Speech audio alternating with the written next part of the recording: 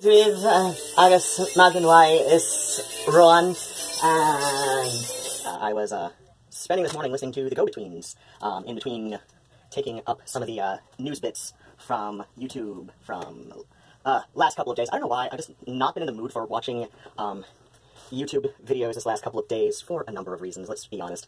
But yeah, and then last night I was kind of caught between, let's see, do I want to watch some of the videos that have been haunting me and feeling more and more like work the more I put off watching them, or do I want to watch Lost Boys? And Lost Boys went out at some point last night, so that's what I did. I watched Lost Boys, so I put in, like, I don't know, a queue of videos that I'm not especially married to watching the whole way through, so if I neglected to hit like or comment on it, not like you can see which ones, you know, like my watch history or anything, not like that's public or anything, but I don't know, I feel like somehow some people I genuinely do care about who I watch enough of, like they can sense it maybe, that maybe I, it was technically in my watch history, which is private, but somehow you can sense it anyway, and then what happens is, I did things, but, you know, since I failed to hit the like or subscribe or anything, or, I've already subscribed, since I failed to hit the like or comment or, add it to a playlist or something, I don't know, I feel like you can sense that and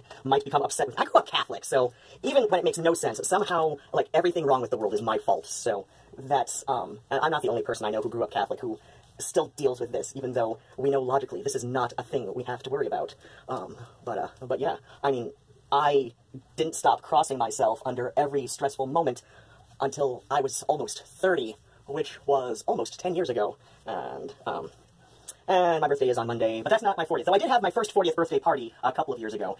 Why? Because I reserve the right to mess with people about my age. But yeah, there are a few videos that are technically higher up in my unwatched queue, but I really wanted to watch them, so those did not get added to my last night's queue, just to bump things up, and therefore feel like I have less things to accomplish before I get to the ones that I want to watch, you know? So then what happened? So, today is the day I am going to see Tim Cappello performing live at Leland Shitty Club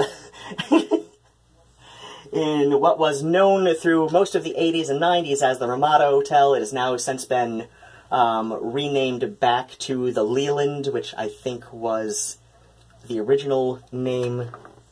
Oh, wait. I don't know. I know it was originally the Leland Hotel, and now it's just called the Leland because the hotel aspect of it is now zoned as single-room occupancy apartments, aka welfare hotel. I used to live in one of those outside Gary, Indiana, and when I got there, I was like, wait, this is what people call Scary Gary? This is almost like the nice part of Toledo when I was growing up there. Well, okay, toward the end of the 80s, and then, like, it was like every time I went back for one reason or another, it seemed to be getting a little bit more and a little bit more on the not so cute side. But I don't know if that was genuinely something that I missed when I was a little kid, or if it was, you know, something that was indeed happening. So, I mean, you know, we all, when we're children, we think that where we grew up was normal, and it takes being, like, even if nothing has changed, like, sometimes we can be away for a few years, and then come back, and it's kind of a shock to the system, when we're processing that this is where we grew up. So so a lot of times people think, what the hell happened to this place? But then when you go and look up historical photos from about the time you were growing up, even before you were growing up, you get hit with the reality of like, no, it was always like this. I'm not sure. I'm still not so sure about Toledo. Whether, especially the neighborhood where I grew up, whether it was always like it is now, just, well, again, I know it definitely was not always like it is now, because when I grew up there, it was still referred to, I think it's still officially known as the Polish Village neighborhood, much like Corktown in Detroit, you know, is like, it's historically an Irish neighborhood, but then white flight and shit happens, and it's now a predominantly black neighborhood, though there's been various attempts to remind the city that this is an historically Irish neighborhood. So yeah, like, you know, the neighborhood where I grew up in Toledo was known as the Polish Village. It's still known as the Polish Village. It's a historically Polish neighborhood, like much of Ohio, but that's another story for another time. So, yeah, Ohio. So I know is a lot more African-Americanized than it was in the earliest part of the 80s, but I do remember my mother going off on neighbors about, like, you know, yeah, I don't know what the hell you're complaining about, you know, the blacks, like, and she would put it in dick quotes. Like, I think she did that before it, like, hit SNL and everybody started doing it, that Saturday Night Live sketch. Oh god, it was, I know David Spade was one of the characters in that. I forget who the other person was, but it was one of the women in the cast. But yeah, I don't remember who the other person was. I do remember she was taller than David Spade. Then again, he's about 5'5", so it's easy enough to find actresses taller than him, especially when they're in heels. But that's another story for another time. So yeah, like, she's just like, I don't know what you're going on about the blacks. Like, they were like Mr. Johnson and his granddaughter have been living here since before we moved in, and yeah, his daughter, you know, lives down the street, you know, after she got out of the halfway house, and like, so yeah, and oh yeah, and then there's that old woman, like, you know, just down on the other side of the block, right across, you know, and across the street, who's had the cockapoo. She's been here forever, so I don't know what you're complaining about all the blacks moving in, because they've been here.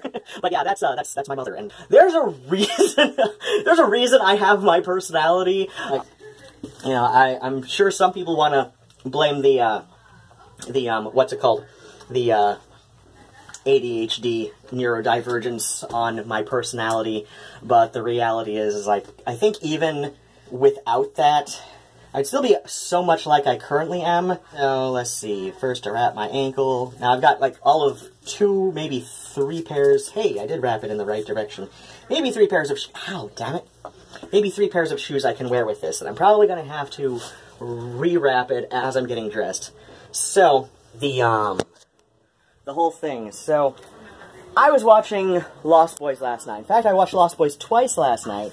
Once with the French language dub, which, if you haven't seen it with the French language dub, I highly recommend it. In fact, the other movie I highly recommend watching with the French language dub, which is specified on my DVD edition as a Quebecois dialect, which I know that there's a lot of people from Quebec who don't really regard it as, you know, Quebecois, and I know this because I was internet friends with somebody who used to rant about that and how, you know, it's just like Quebec French, and they sort of, not like explicitly reject, but it's like they, it's this whole thing where it's like, the French-Canadian ethnic groups are kind of racialized, not in the same way that, you know, it's obviously like a different kind of racialization than, black v. white ethnic groups, and so on, but, there's this sort of weirdness about how, French-Canadian ethnic groups, which would be, Quebec, the Acadians, and my friend slash best ex, Scott, his mother's side has some Acadian ancestry, and she is distantly but traceably related to Alice Cooper. His original surname is Fournier, F-U-R-N-I-E-R, and her maiden name is Fournier, F-O-U-R-N-I-E-R. I'm probably messed up the spelling just a little bit for one of them or the other, but, so yeah, his French side is from the Huguenots, which were a Protestant ethnic group in the east of France, and her side stayed Catholic during that whole period. So it's one of those like inter-family feudal kind of things. So yeah, they're distantly but traceably cousins. So that's but I did meet one of his groupies spawn when I lived out in LA. Oh my god, that man, he looks so much like Alice Cooper. He says one time he went to go see a concert in the 80s when he was, you know, as in the a friend of a friend. So he was like 16, 17, wasn't even completely sure how he got backstage. But, you know, he ends up getting backstage with the, you know, and hanging out with the band, and he says it was pretty much like on, you know, same personality he has in his cameo on Wayne's World, where, you know, he's just like, oh, yeah, cool, just, like, chill out, hang with us, and so he says, hey, I have, like, my mother I just want you to know I'm not trying to get any money out of you or anything, and I just really wanted to meet you because my mother says that you're my father, and, you know, according to, this friend of a friend, Cooper takes, you know, just, like, kind of looks him up and down, is like, oh, yeah, I believe that. It's like, where was I going with this? I was going somewhere with, okay, Fournier, Huguenots v. Catholics, racialization of French Canadian. Oh, right, Pretty in Pink. Pretty in Pink is another one that you really have to watch at least once ever in your life with the French language dub. And I say this because it just adds a whole other level of experience to the film. And I know that probably sounds a little on the corny side, which it is, but it is something to be had. It is definitely an experience that you will not forget. It turns what was, and still is, you know, a corny, you know, teen romance, that kind of addresses, but then immediately shoves to the side the whole, deal with classism and everything. And, yeah, I'll bring this eyebrows. I'm going to be doing my makeup probably on the train. If not on the train, then right before I get into Shitty Club, after I get there. So let's see, makeup that I'm going to be putting to my face when I get to Detroit, if not at least some of it on the way there. And this is automatically turn itself off. Oh wait, I've got a clock here. Ugh, okay, so it's about 10 after 3. Okay, so I do want to leave a little bit earlier. In theory, I have until 5 to leave and still have sufficient time to, oh hey, okay. And still have sufficient time to, get to the train station. So yeah, I do, in theory, have about 2 hours and 45 minutes thereabouts before I really need to leave from here for the Amtrak station. But, as was the deal yesterday, there is art fair and art fair traffic. And so, leaving early is best. In fact, I ideally do not want to leave any later than 4. So, in fact, ideally I would like to leave in about 20 minutes. So, this is what I plan on wearing to the concert. One of my default looks lately has just been, like, a long skirt, usually with some kind of fanciness to it, and I like that this has some sequins on it, and also this little crocheted lace trim.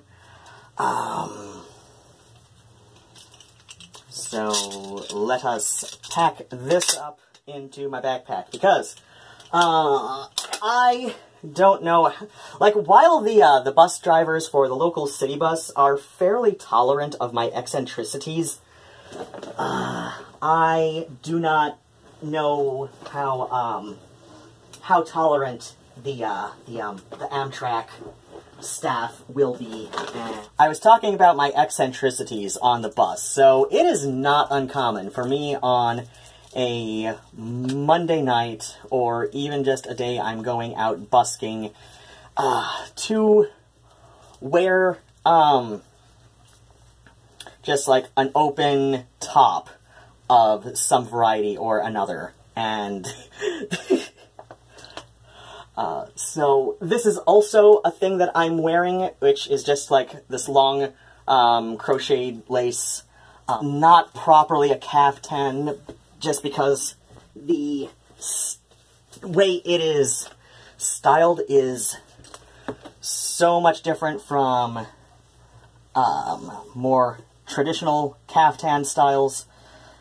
And I said more, so it's like, it doesn't have to be like ultra traditionally caftany, but it's different enough that I'll like often refer to that style of jacket as like a peignoir. So then what happens is so yeah, this is just, and I don't know, I often just wear these as a top when I'm going out clubbing or busking, if that's what I want to wear for it. But like I said, I don't know how Amtrak staff will react to a tiny ferry boy going to Detroit with wearing just this and a skirt with his open chesties that he'll twist off. But just because I'm an eccentric weirdo. And so yeah, with the exception of my velvet boots, this is just gonna be, I'm leaving in my bedroom witch t-shirt and a pair of jeans, and I'm going to go look for the pair of jeans right now.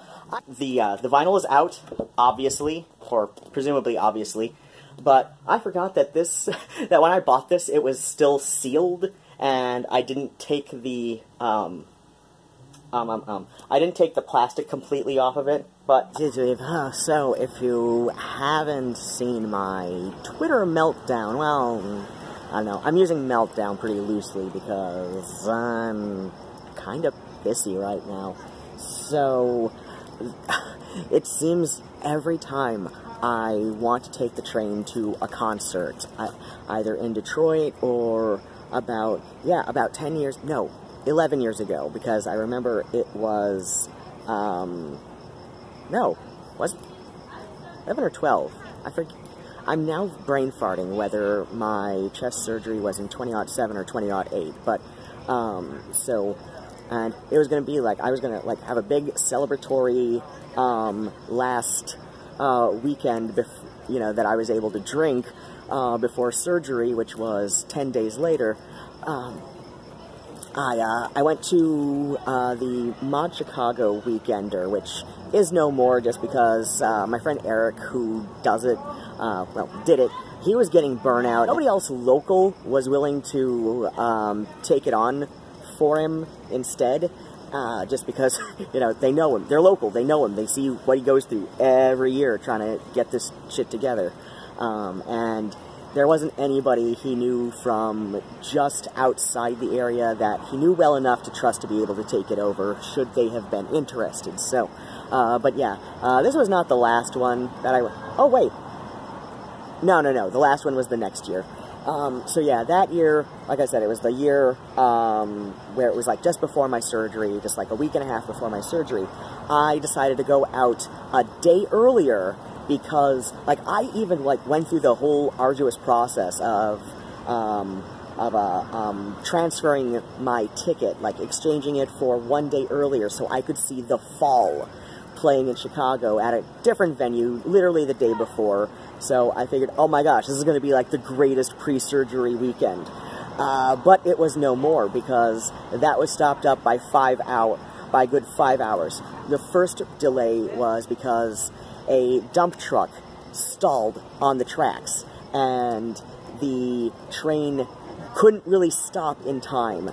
You know, it was one of those freak accidents that nobody, that is like so... I'm actually surprised I didn't see anything on the, in the local newspapers about it, but that's another story for... I don't know, maybe there is something about it, because it was like just outside Jackson, and so the train collided with the dump truck that stalled on the tracks. So that stopped us up by a good hour and a half.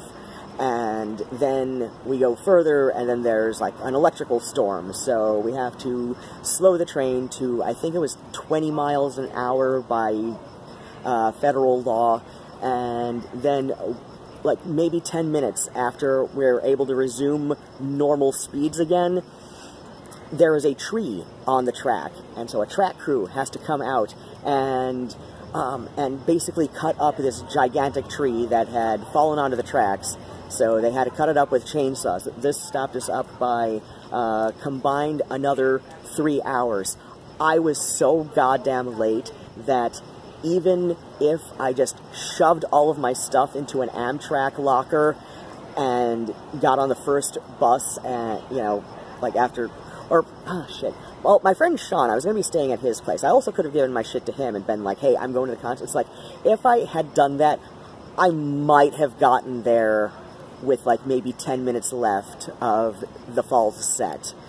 That is how late I got there that year. And then last year, around October, I don't know if you saw, but there's another, like, it's titled My Thwarted Concert Vlog. It's October of 2018, and I was going to see my friend, the Bedroom Witch, coming out from Oakland, and she was on tour with a couple other people, one of whom I kind of was familiar enough with, but that was starting so goddamn early, and plus the little group that was putting on this concert was pulling that corny-ass shit of, you know, that wasn't even cute in the 90s, but at least in the 90s, there was a reason people were doing it. It was like, you know, underground raves, which were usually at a squat, like, you know, like some kind of abandoned factory or closed down factory anyway, but you still had guards patrolling it during most hours.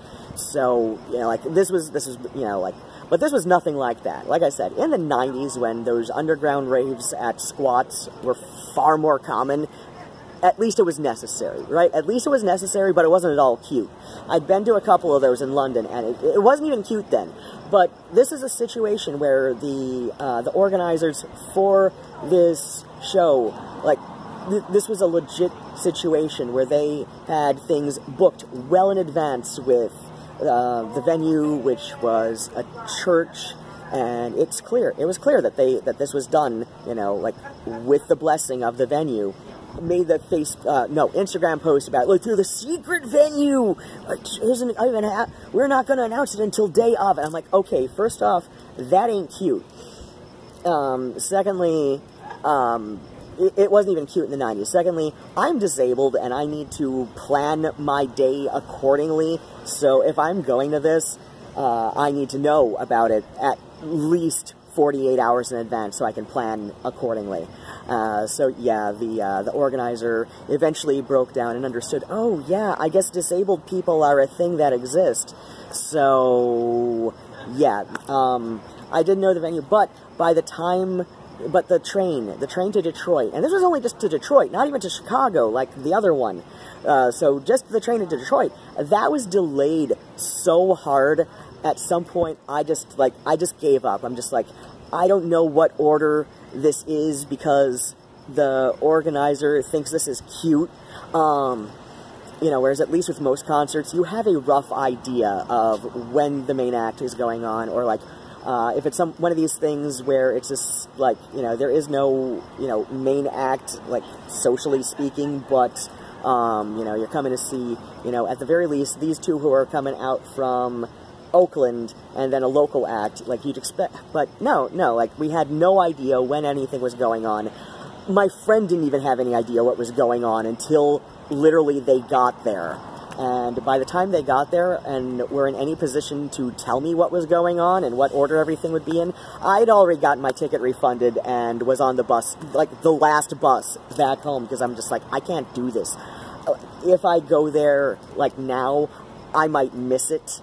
Or something. So, at the very least, the train is due in about 15 to 20 minutes or so, we've been told, because the train that was holding us up was coming from a single-track station. And when that happens, that means every other train that is dependent on that station is going to be held up as well. So, you know, because there's only one track to do everything around. This is also technically a single-track station.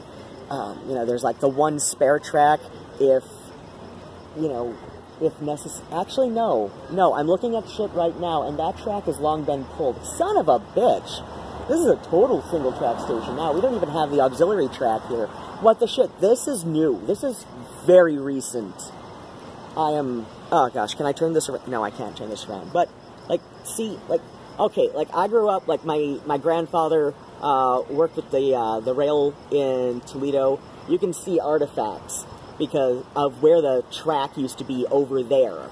Like, you can see artifacts where tracks used to be, and I recognize so many artifacts of where train tracks used to be. Like, I figured it out on my own that there used to be an express train between downtown Ann Arbor and downtown Ypsilanti. I figured this out before I even had this verified by Historical Society museum stuff that I've worked with since I've lived here off and on. But yeah, so I recognize, like, where tracks used to be because of my grandfather on my mother's side. But yeah, so, looking at this, it looks like I'm hoping that the train to Detroit is coming in another 10, maybe 15 minutes. That would be nice. That would be very nice. Either way, even if it's another 20, 25 minutes, I still have just enough time when the train gets there to the Detroit Amtrak station to hop on a bus, a Detroit City bus, assuming it's actually working for a change. But I have just enough time to hop on a Detroit City bus to get to Shitty Club and everything. So yeah, I've been at the Amtrak station since about 10 to 6. It is now almost 10. I'm not happy, but like I said, at least I should be able to get there with plenty of time before Tim Cappello takes the stage. So, yeah, that's where this segment is going. And, you know, I've had a shitty birthday weekend almost every year since I've been back in Ypsilanti. And I may be starting to think, like, maybe it wasn't Isaac who cursed my ankle 2 years ago. Maybe it's just living in this area. But then again, the whole ankle thing, I only avoided that when I only avoided spraining my ankle every year during the 3.5 years I lived in Lansing.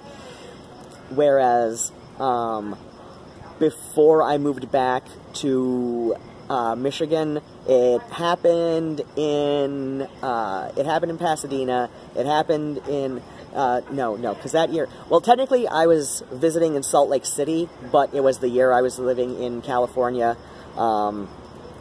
During the couple months I was living with Byron in Pasadena. So yeah, it happened, like, when I was living in California, though visiting Chicago. It happened when I was living in Virginia. I believe it happened when I was living in Chicago as well. And yeah, I'm pretty sure my friend Catherine can confirm. It also happened when I was living with her and her ex-husband, well, ex now, her and her ex-husband in Cadillac, Michigan. So,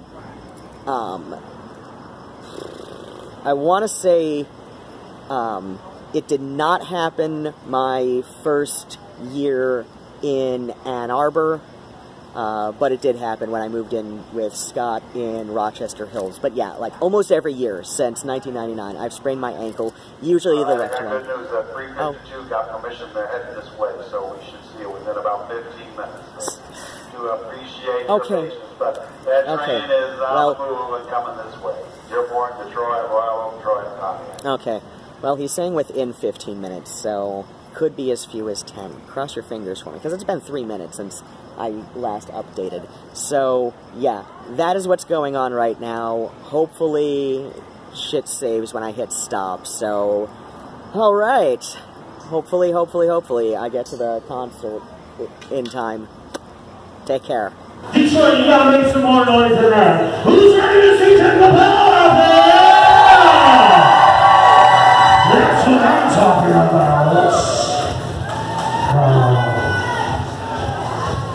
Tim, come on up.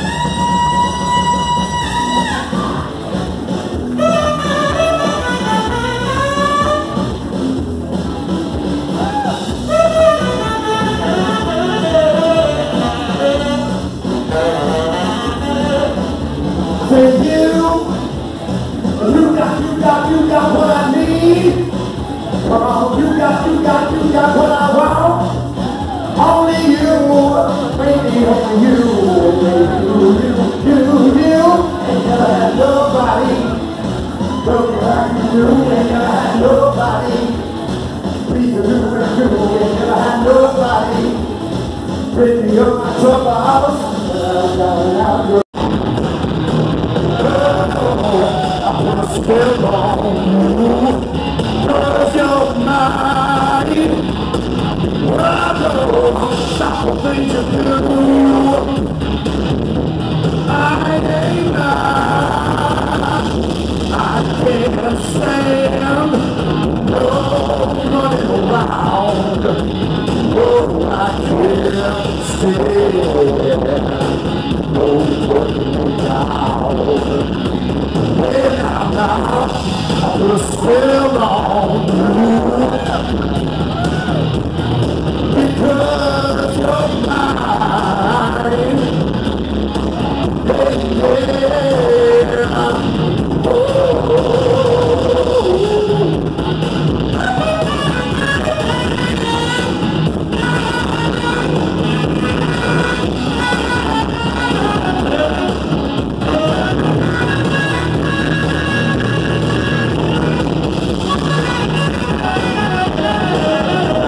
Any Bob Dylan fans out there? Yeah, really?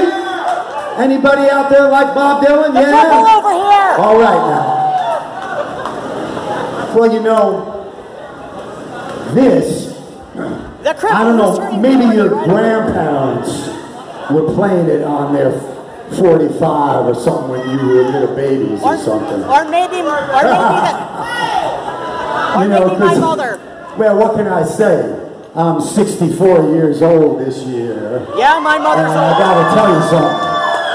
I didn't have to dig to find this one. This was one of my favorites when I was, oh my gosh, a teenager. We'll see. You guys tell me after it's over if anybody knows. Plus, I took it, like I said, I love taking tunes that I love, twisting them around a little bit. And I tell you what, even if you don't know this one, this is one of the great Bob Dylan songs of all time. And for all you musicians out there, this is actually a 22-bar blues. Oh my gosh. All right, you don't know it yet.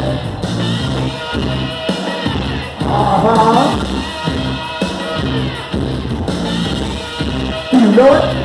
Well, God said Abraham, give me a son. Ain't say man must have put me on. God say no, ain't say what. God said you can do what you want, hey brother. Next time you see me coming, you better run. Got that right, baby. So wait, see when you want this getting done. God say on Highway 61. Why don't you do like a Junior Walker song or do like a saxophone song? I said, man, I got this song. What do you think about it? And he said, hey, I like that. So I figure, what the hell? If Ringo likes it, it can't be that bad, right? All right, let's do it.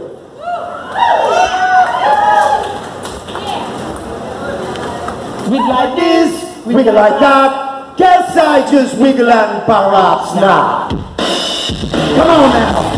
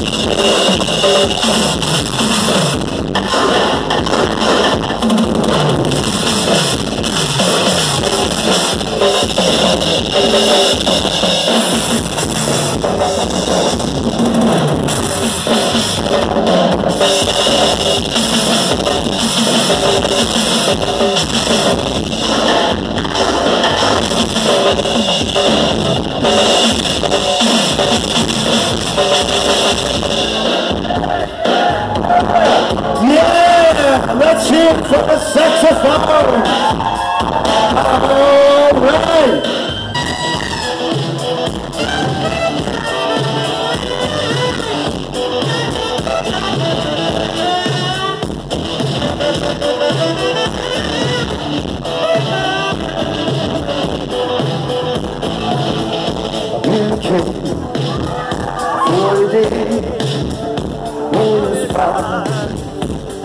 my way. I wanna give out. I wanna give in. This is our time. This is our sin. But I still believe. I still believe. Sing it. Through the pain and through the grief, through the lies and through the storms, through the cries and through the wars. Oh, I still believe.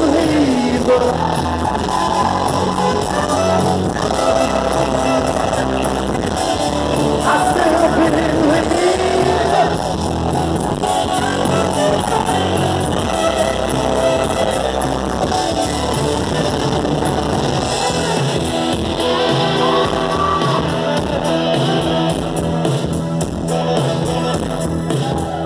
Flat on my back, out at sea, ocean's waiting, don't cover me.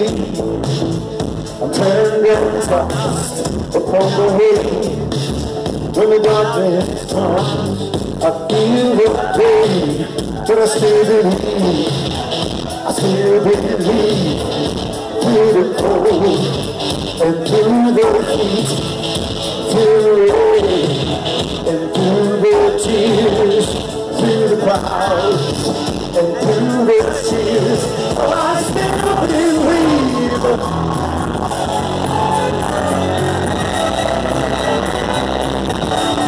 I still believe.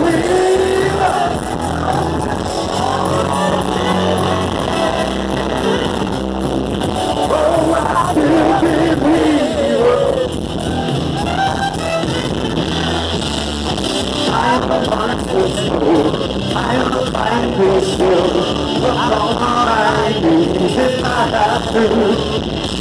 I'll take my place, but on this stage, I'll wait till the end of time to ride everybody here.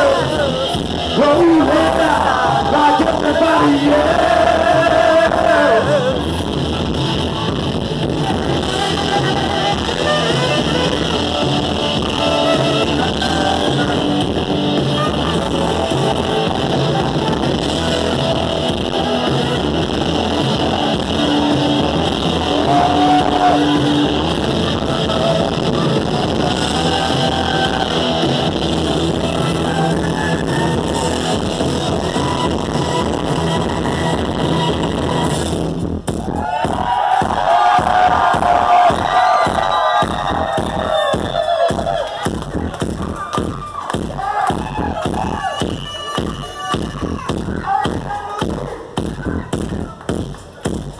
Well, everybody,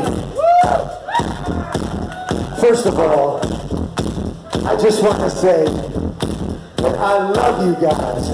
Thank you so much for coming out and seeing me. But you know, I'm not the kind of person that likes to kid myself. So I know it's not my 15 years with Tina Turner that brought you guys out here. Well, maybe a few. Maybe a few. Yeah? I'm definitely familiar with that. But I'll tell you what. I was a rock ball. That lady was my whole life for 15 years. And then I go, and I know you're not here because of Peter Gabriel. You're not here because of Ringo Starr. Nope. You guys are here for my little 12 seconds.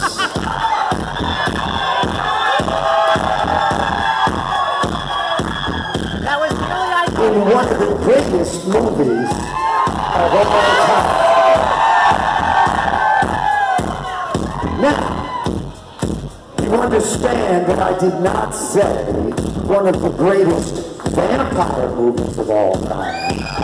And I did not say one of the greatest horror movies of all time. I said this was one of the greatest films of all time.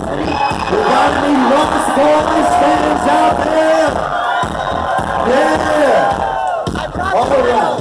Well, like I said, I don't like to kid myself.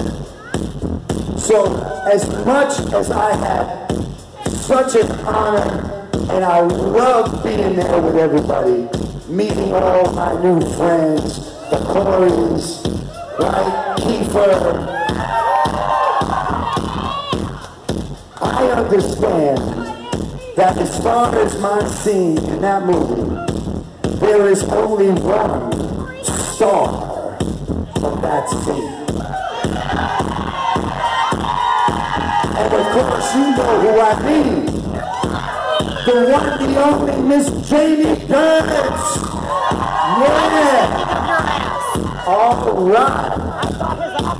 Now, I love Jamie in this scene. I sure do. And I was wondering if you guys would like to help me of the language, and the second time with do the star.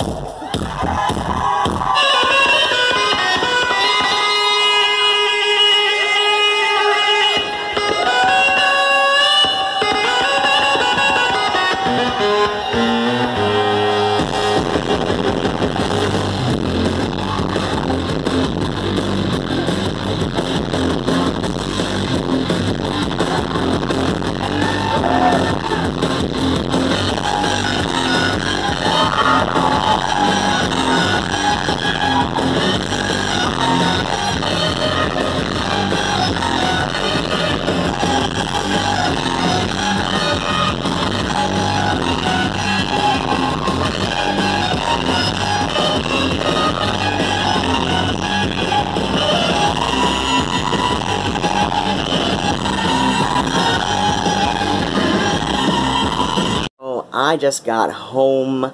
I did my makeup on the train getting in. So I got there so late that I was not trusting the ability to take a bus from Amtrak to the Leland.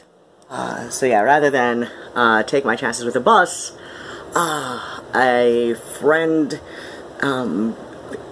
thank you very much, sent me a little bit of birthday money to call a Lyft driver, and so there was the first Lyft driver. Okay, I usually just use the transit app. I've disabled Google Maps on my phone because I have no reason to run both.